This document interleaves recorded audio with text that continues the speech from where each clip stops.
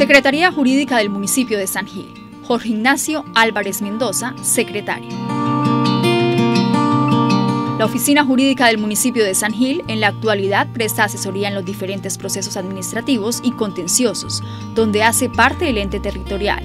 Además, direcciona el proceso de contratación del municipio de San Gil, orientando y asesorando las etapas precontractual, contractual y postcontractual de dichos procesos. Contratación. En estos trámites se revisa y se actualiza la normatividad aplicable en los procesos de contratación de la administración municipal. A corte del 30 de noviembre se han celebrado 399 contratos perfeccionados y legalizados en las siguientes modalidades: 302 contratos de prestación de servicios profesionales y de apoyo a la gestión, 36 convenios de apoyo y cooperación, 14 convenios interadministrativos, 5 contratos de arrendamiento, 18 contratos de obra, 22 contratos de suministro y compra-ventas, 2 contratos de consultoría. Defensa judicial. La Secretaría Jurídica cuenta con el apoyo de 3 abogados externos, una abogada en la ciudad de San Gil y 2 abogados en la ciudad de Bucaramanga. Para tal fin, los abogados que representan al municipio de San Gil entregaron un informe de las actividades litigiosas a favor y en contra del municipio de San Gil, a corte del 30 de noviembre del año 2016. 4 nulidades y restablecimientos del derecho activo, ninguno archivado. 4 nulidades activas, ninguno archivado. 10 reparaciones directas activas, 1 archivado. 1 repetición activa, 1 archivado. 1 acción contractual activa, ninguno archivado. 36 acciones populares activas, 3 archivadas. 1 cumplimiento activo, ninguno archivado. 0 reivindicatorio activo, ninguno archivado. 1 pertenencia activa, ninguno archivado. 2 penal activos, ninguno archivado. 3 conciliaciones extrajudiciales, Procuraduría 215 judicial, para asuntos administrativos, ninguno archivado. Para un total de 63 actividades litigiosas activas y 5 archivadas. Relación de cantidad de procesos contenciosos en los que hace parte el municipio de San Gil dentro del circuito judicial de Bucaramanga. 1 nulidad y restablecimiento del derecho activo, 3 archivados. Ninguna nulidad, 1 archivado. 3 reparaciones directas, 2 archivados.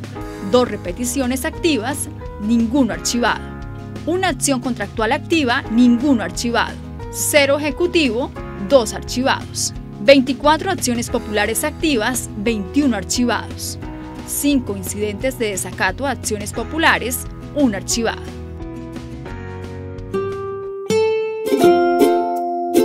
Procedimiento administrativo desarrollado por la Secretaría Jurídica en San Gil. Atención de peticiones, quejas, reclamos y solicitudes, que entre el 1 de enero y el 30 de noviembre del mismo año se resumen así. Peticiones, 296. Quejas y reclamos, 21. Solicitudes, 45. Total, 362.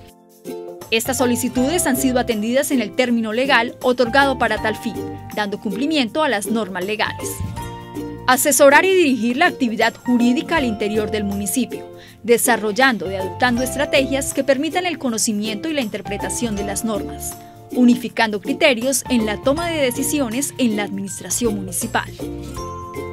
Se ha dado respuesta a 70 acciones de tutela, donde han vinculado al municipio de San Gil, de lo cual se ha ejercido una defensa en debida forma, pues el 99% de los fallos han sido favorables para el municipio.